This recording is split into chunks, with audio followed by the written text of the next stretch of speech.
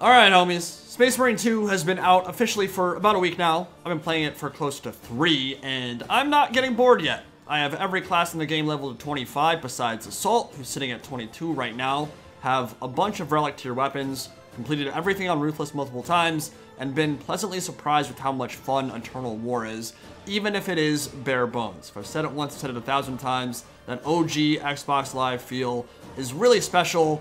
Calls back some serious nostalgia for me, having a blast with that.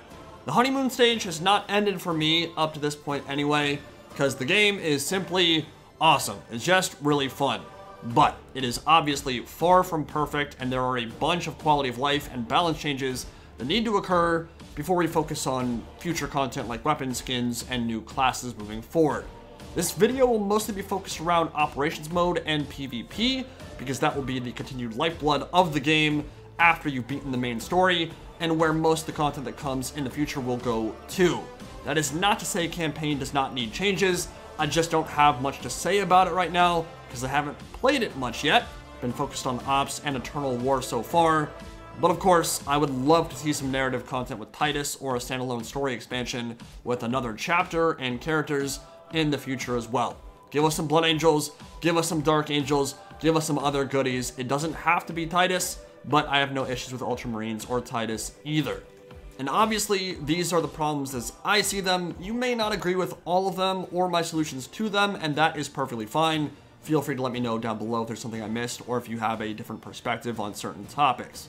Let's get the main annoyances out of the way first. Server issues are a big one. These have reared their ugly head in a myriad of different ways. Queuing in operations as host will often mean that no one ever joins you, which is kind of difficult to believe when the player base has been consistently over 100,000 players on Steam alone, and Xbox and PlayStation combined more than doubling that. So it is extremely unlikely that no one is queuing operations when you are. They're just not being put into your game sometimes, which is a problem because the bots kind of suck. Not always. I've seen Heavy Bot put some work in on zone throws when he's shooting the right one. It doesn't have a force field, but that's a big if, and a real player is generally going to be better, obviously. The bots could use some work. I've heard about some nightmare sections in campaign that are clearly designed with co-op in mind, with having a real player next to you, and that AI squad members simply cannot handle very well. So playing an entire Ruthless run by yourself on a new game doesn't feel very good. It's a multiplayer game mode, people need to be able to queue into your matches. Kinda goes without saying, joining in progress stuck on the first 5%, then getting looped forever on a black screen until you get kicked from your squad. Super common, super annoying, needs to get patched out for both Eternal War and PvE because it has quite literally prevented me and my friends from playing multiplayer together on numerous occasions.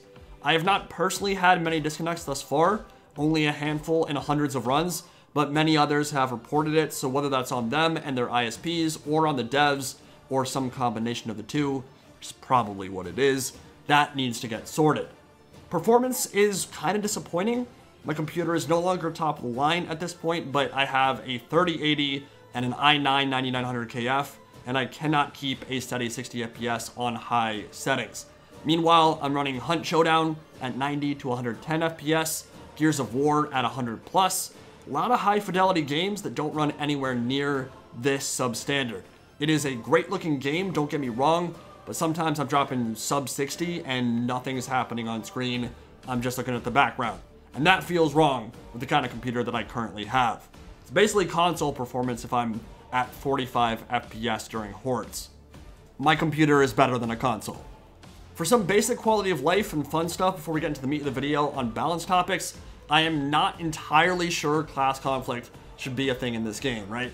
I can see arguments for and against it, and I understand why picking heavy or assault locks it out so your teammates can't also pick it, but I feel like you should be able to run 3 heavies, 3 assaults, 3 tac marines if you want to, just that buffs, debuffs, and perks of the same type should not stack together, so at least we can get rid of some of the ridiculousness if people decided to run 3 of the same kind together. So for instance, you wouldn't be able to Auspex the Swarmlord at the end of Decapitation and just obliterate it while it has 500% extra damage from 3 different Auspexes all going off simultaneously. You also couldn't stack 3 inner fires, so you would get instant grappling hooks constantly throughout the course of a mission. There would almost certainly still be very OP combinations, but here's the thing. That's already true. 3 TAC Marines would still be really strong by staggering their auspexes appropriately, but I'm not sure it'd be hard to code something that prevented stacking them all simultaneously. And if we look at some of the current setups that people are running, they're already egregiously good. So it is what it is. I think people should be able to play what they want when they want. 3 TAC Marines is kind of the standard squad for a Primaris group anyway. And so maybe with a few balance changes here and there, I feel like it's workable. Even more importantly though, the servers should never queue you into a game where the class you're playing is already taken, right? If you're going to prevent people from playing the same class, don't put them in a game that forces them to change or instantly get booted. That feels awful for pubs. On a lighter note, I would love to see some thematic, lore-friendly emotes in the game as well. We don't need Fortnite dancing. I want them to be true to what Primaris and Space Marines are all about, but sweaty forearm grasping, sign of the Aquila and the Emperor, for the Emperor and Holy Terra voice lines, and double executions when you and a partner both initiate on a Carnifex or Ravener at the same time would be incredibly dope. Imagine double teaming a Carnifex and both of you doing a synced execution together to take down one of those big targets. I think that'd be amazing. We already have the bones for some of that with specific character callouts, but they're pretty generic right now, and I'd like to see that system get expanded a bit more, especially when we get chapter cosmetic DLCs for like the Dark Angels, the Blood Angels, and so on. Knights of Caliban, to me! That sort of thing. I want to hear specific callouts depending on which chapter I'm playing. You should obviously be able to delete custom armor sets. Right now you cannot. You make it and it's set there for life. Obviously you can change it, but you can't just outright delete it to make room for something new. Don't like that at all. And we really need true loadouts that save your perk tree, outfit, everything together all in one. Because the loadouts that are in the game right now are only for your weapons, and the heraldry and armor loadouts are split into 2 separate things on top of that. So it gets needlessly confusing. You're juggling a lot on many different pages. That could all use some work to streamline that situation a bit more. Chaos customization should also come to PvP, absolutely.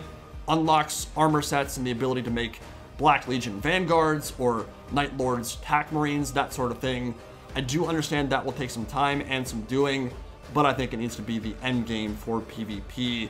Give us something to unlock on the Chaos side as well. You're going to be playing it half the time.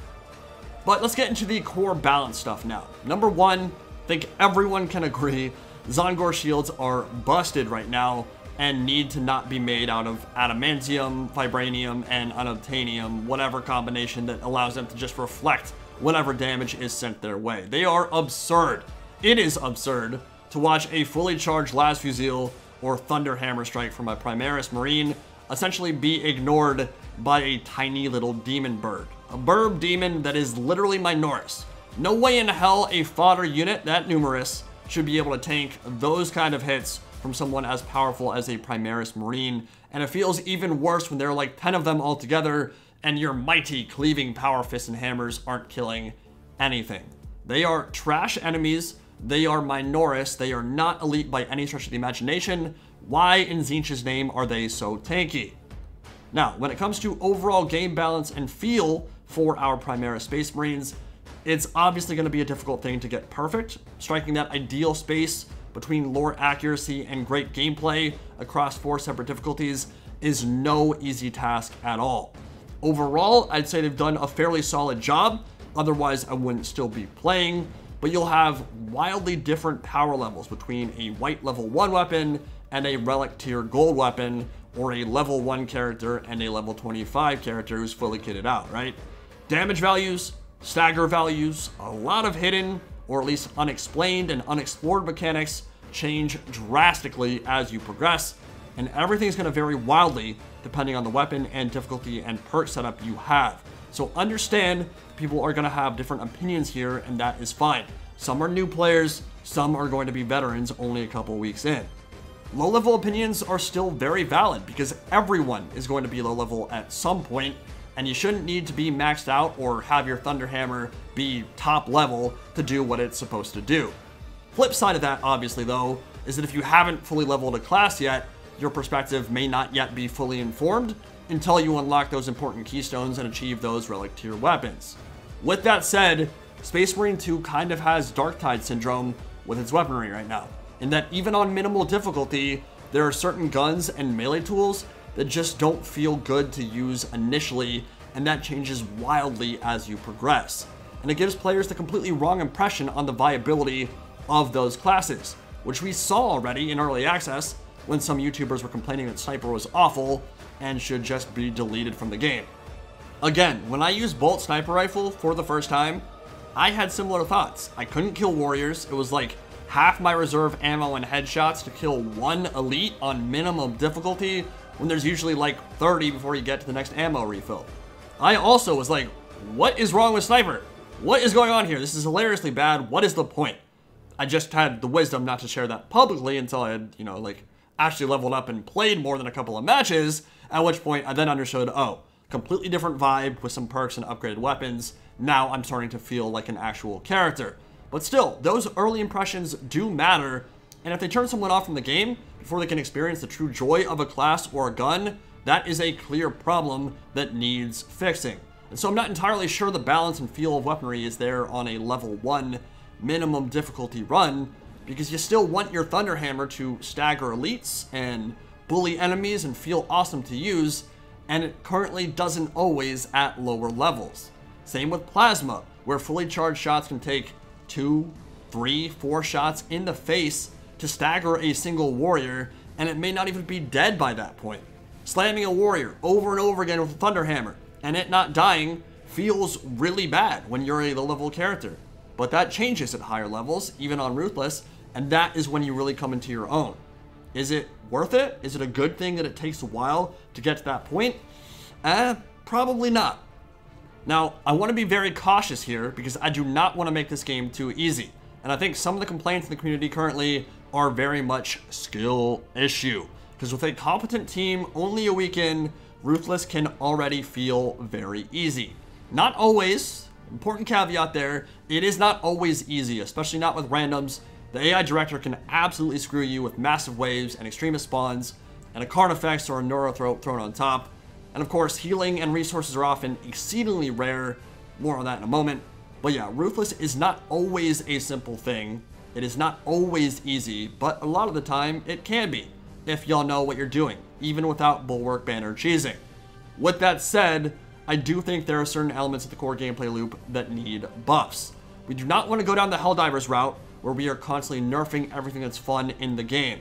Nerfs are important in any online game. I've always been a proponent of them, don't get me wrong. You cannot simply buff things without power creeping everything and ruining intended aspects of design. Nerf is not a dirty word, they are important, but buffs are more important right now to make the Primaris look, act, and dominate like Primaris, and then afterwards, we can see where we are and tailor the appropriate elements to make sure challenge remains. The challenge is going to be a thing. And remember, lethal difficulty is coming as well. We don't know where that will be. We don't know exactly how that will shake out, but there's a good chance it's going to make things hard again. So we'll see how that goes. Challenge is important. Being put in stressful situations that cannot be easily breezed through is important. Skill expression and the ability to fight through adverse conditions or survive on that magic 1 HP pixel through sheer skill and will is what makes games like this worth coming back to and what makes them replayable. But all that needs to happen with characters that don't feel like squish balls, with a functioning health economy and weapons that hit the way they are supposed to in the source material. That feel is incredibly important, and a lot of weapons currently do not, at least initially, and some never really get there at all. Bolt weapons in particular should probably hit harder than they currently do. Warriors should feel a bit less spongy than they currently do, and ambient enemies and hordes should go up in number. Obviously, performance is a potential issue there, but I think the key is to populate the map with more enemies, but not all at the same time. The game doesn't need more enemies on screen past whatever the current apex is during a double massive wave. You'll get those a lot on Ruthless difficulty, but it could toss a bunch more ambient enemies into the mix in those sections where there's currently a lot of downtime in between those sections, where you move forward and there's only maybe a handful of dudes and there's long gaps between hordes. Make those numbers shorter, make the ambient enemies more numerous, make it so warriors are a bit more common, make them less tanky, and buff bolter damage so that I don't have to unload entire mags into their head or fully charge 4 plasma shots just to kill one of them.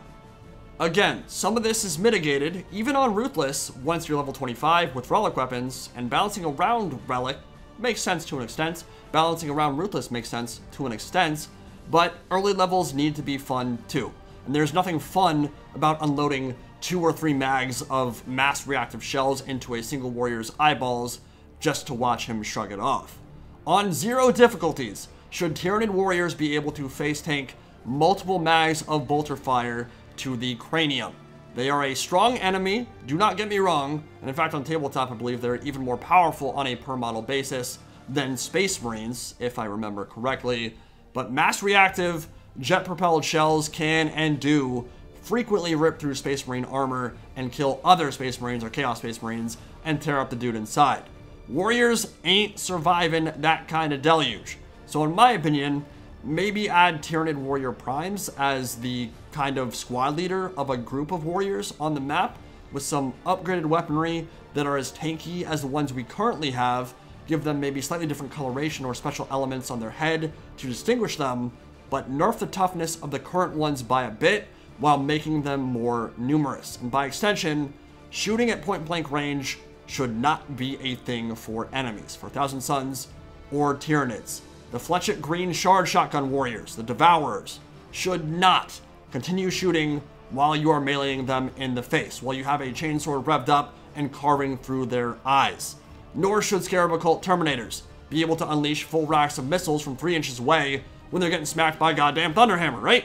I'm not kidding, I'll be behind a Termi smashing him with a power fist, and he'll be locked in his rocket animation looking the other way as they instantly let loose, and the rockets make a 180-degree turn, then blast me mid-melee combo with my fist up his ass. Makes 0 sense. Looks terrible, feels terrible, should not work that way at all. And it feels super cheap with the Devourers on Ruthless as well, because you'll be mid-melee combo trying to stagger the warriors there, and there will be 6 of those bastards all circle strafing you at point-blank range and melting you. But for some reason, even though it's a shotgun that almost instantly kills you from point blank, it can also be fired from like 100 meters away, track you perfectly on the run or mid-roll, and chunk you from across the map like a mortar over cover. They're pretty dumb. They need some tweaks. Now, to return to the topic of bolters for a sec, there are certain bolt weapons like the bolt rifle with underslung grenade launcher that are currently awesome. But part of that is due to the fact that you get 9 grenades to start, and then all of them back anytime you execute a Majoris enemy with that last row perk. That is probably not going to stay.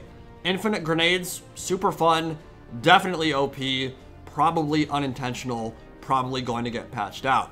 But yeah, while the general look and feel of bolters is not bad, and they can jib and explode enemies and do some pretty cool stuff, sometimes it just takes too long to get to that point, and it's a weapon type that is quintessential Space Marine. I mean, 60% of the weapons in the game are bolt of some variety. They need to be awesome. And at the moment, they're perfectly viable, not terrible weapons when leveled up. Even on Ruthless, they can be quite good, but they aren't nearly as satisfying or good as they should be. They shouldn't feel like solid, they should feel great. And again, that's only when they've been leveled up. At early levels, a lot of them don't. I don't think a Melta nerf is a pressing thing at the moment. They can trivialize certain combat scenarios to an extent because they horde clear mixed hordes so incredibly efficiently, and they don't take much skill, you don't really have to aim them. But they do have some downsides, right? Not great or reliable at killing bosses or shooters, and they don't have any range. And again, we want to avoid Helldiver situations right now in this first major patch, especially with all the drama going down on that side, where fun things get dumpstered and bad stuff doesn't get anything good going for it at all. Never fun when in an early patch they're just like, oh, this is too good, nerf this is too good, nerf that, and then you're just like, well, what about the things that are bad? Are you going to buff those and then just don't do anything about it? That feels awful.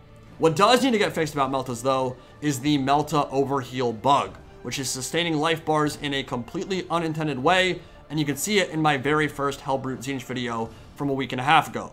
That healing is unintended. It makes you way too survivable. It is not how contested health is supposed to work. It needs to get fixed. Clearly unintended.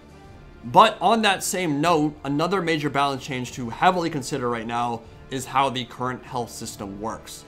And I think this has been a core complaint from a lot of players, that resources are too few and far between that our armor and HP gets chunked super easily by even low-level nids, and that the war of attrition is too punishing and unbecoming of Primaris Space Marines, that we're forced to kind of play cowardly when really we should be able to run into combat, do a lot of shooting, do a lot of meleeing, and feel like a boss. That in many situations, with the current lack of passive health regen, it's better just to die before a major engagement and wait for respawn than it is to progress as a living, breathing squad. Especially because your teammate will just respawn at a dropdown even if they have a full 2 minutes left on their timer. Because you can't go backwards, you just end up respawning no matter how much time was left. Trying to clear mortal wounds with 3 health packs is a lot of the time just a massive waste of resources, and you're better served just committing ritual Sudoku. And it's true, Medicae stims are very rare on Ruthless anyway. There may only be 5 or 6 a run, if that. Chip damage from Gaunts and Zongors can occasionally feel very oppressive, and the Space Marine 1 mechanic of healing off executions has been almost entirely abandoned in Space Marine 2, which can make the health economy feel wonky and out of balance. So what do we do about that, if anything? Well, number one, I think we need more ways to passively sustain ourselves, while med packs would be a burst heal option during a fight. Whether that be very slow health regen as you progress to a level, whether that be healing off the guaranteed drop pods in the same way that Bulwark currently does, or whether that be healing percentages off executions based on which targets you just assassinated. Every class should have ways to heal outside of med packs. For example, executing a Carnifex could grant 20% of your life back, while executing a Warrior could grant 3%, and executing a Gaunt would grant nothing. Again, I don't want to make this game too easy, because the challenge is where the replayability is, so other changes would need to come alongside those health changes, but I think some changes might need to happen. And the big reason is that healing to full from Bulwark Banner's Invigorating Icon, the level 23 perk for Bulwark, is super dumb right now. Whatever combination of perks he has that allows him to toss a banner down next to an ally as they're executing a warrior, and then instantly heal them to full, is game-breakingly stupid in my opinion. But it's no surprise people are crushing on it when maps, particularly on higher difficulties, are so devoid of resources, right?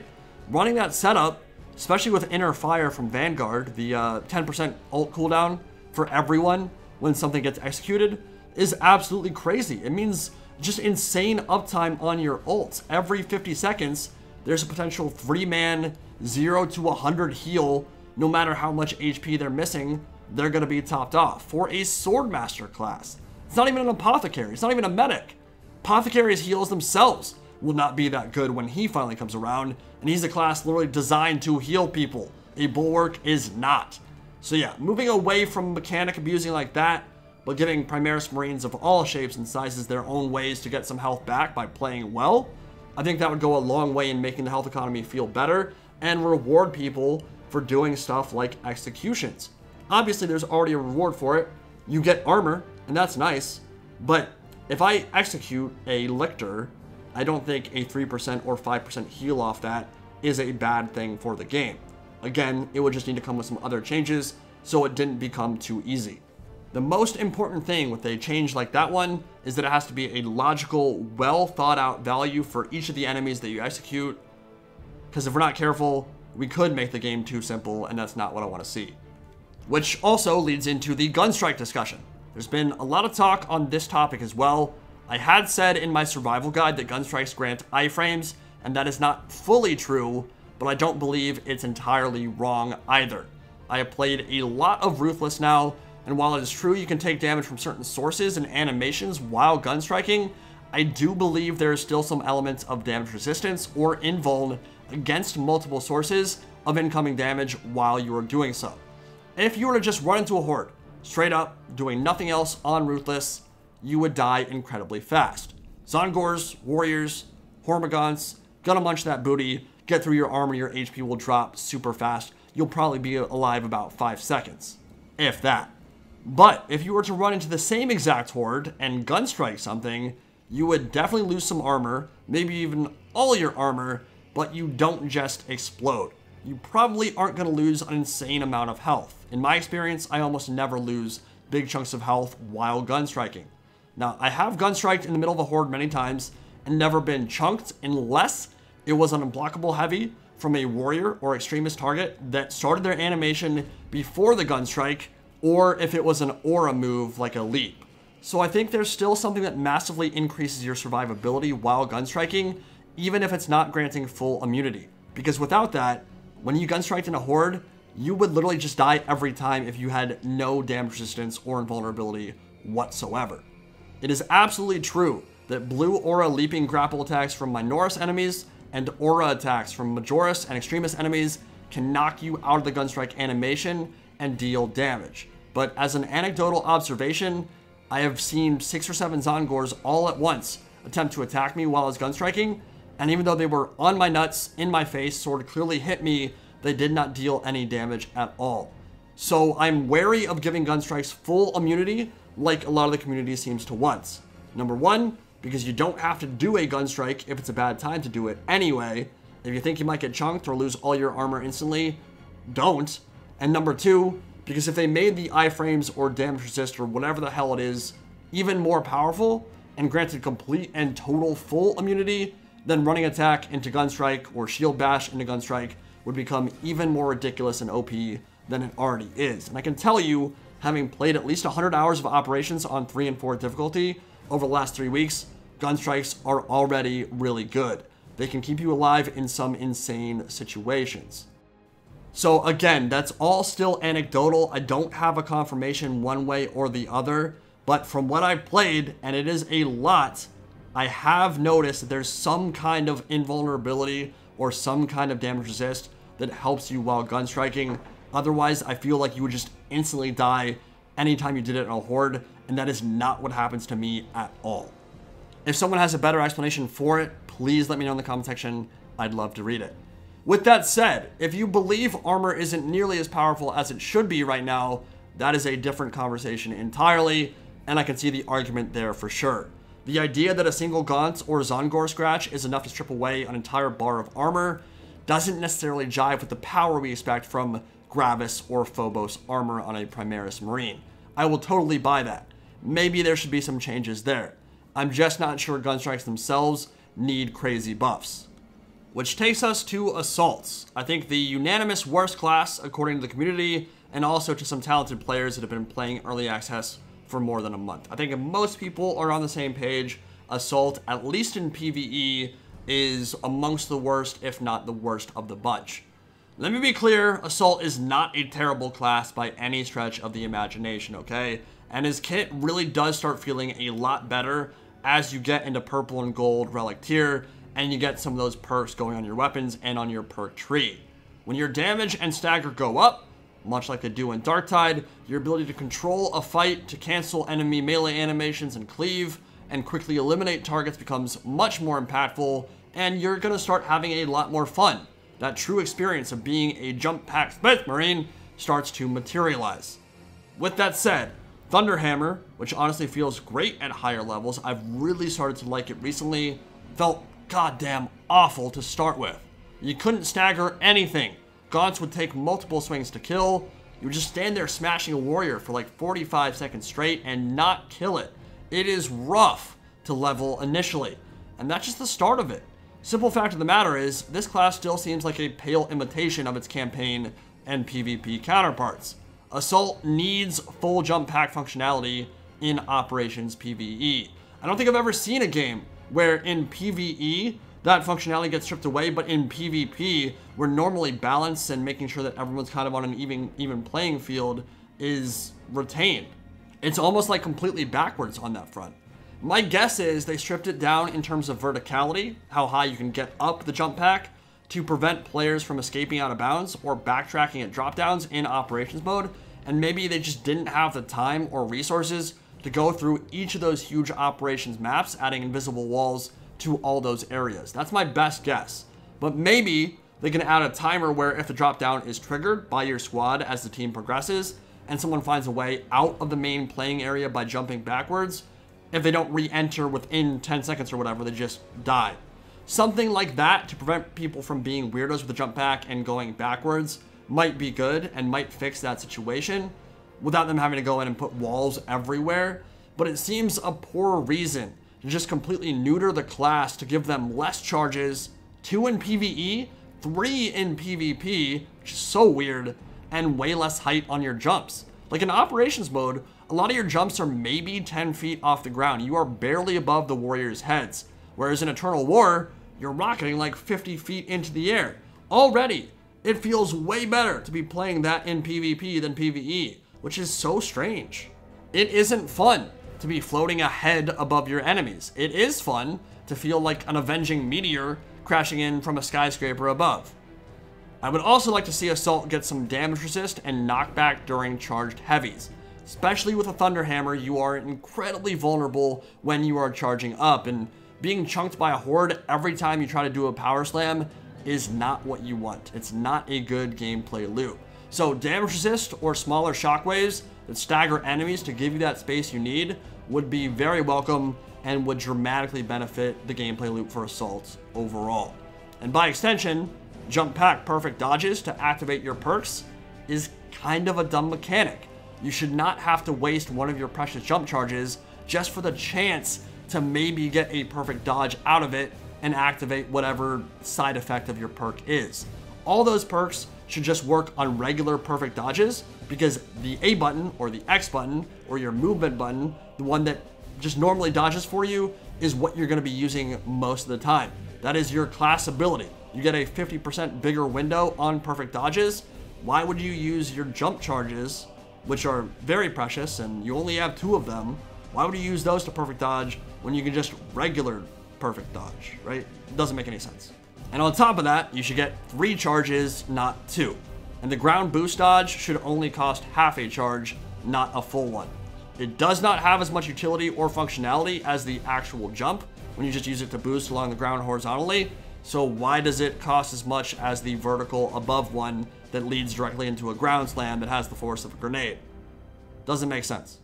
Again, I think many of y'all will truly start enjoying Assault around level 15 or so, once you've gotten your weapons leveled up a bit, but there's no question the jump pack functionality needs some buffs and loving, and the weapons take a while to get going and really hit in the way you would hope they would. They do get there. They are awesome at higher levels, but they aren't there initially, and that does not feel great. And finally, the parry system needs help in PvP.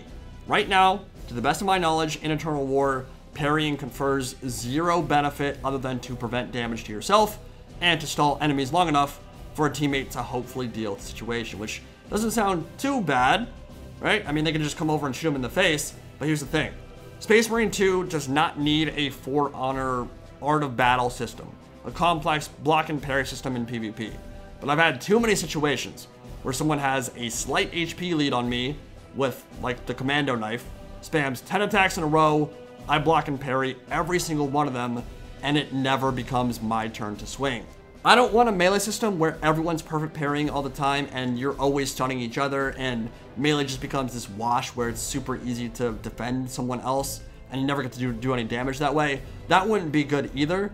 So tighten the perfect parry window if you need to, make it hard to pull off, but a perfectly timed parry needs to give you frame advantage or provide some kind of mini stun or knockback effect on the enemy that makes it your turn to start your offense. Every melee system in any fighting game in history, if you parry or block certain moves, you get frame advantage, so if they're mashing buttons, you still get to attack first. As far as I can tell, that is not how it works right now. All parrying does is stall, and it leads to some pretty dumb situations where you outskill an opponent in a 1v1, but you still can't win because they started swinging first, and that's not how that should work. But that's all I've got for you guys right now. I really think Space Marine 2 is an amazing game. I think the devs did a great job with it. I'm going to be here a long time, and hopefully, if it gets good support, covering it for a long time. But it absolutely does need some balance and feature changes to get where I'd like it to be, and these need to be the focus for right now before we start worrying too heavily about Terminator classes for PvE, or librarians and apothecaries, or lightning claws and story expansions. There are a ton of weapons, ton of cosmetics, ton of things I want to see, but right now there are core gameplay issues and server problems and all that that need to get fixed. And do remember, lethal difficulty is coming soon as well, so even if they only buff stuff in the coming weeks, there is still a good chance the next challenge will give operations players something new and scary to sink your teeth into. Let me know what y'all think, and I'll see you all in the next video. Indie Pride, signing out for now. Have a good one, guys. Tentative biosites down 90% and falling. Swarm annihilation confirmed. Excellent work. Move to extract. Thunderhawk arriving at evac point. Ramp down and ready. Extraction complete.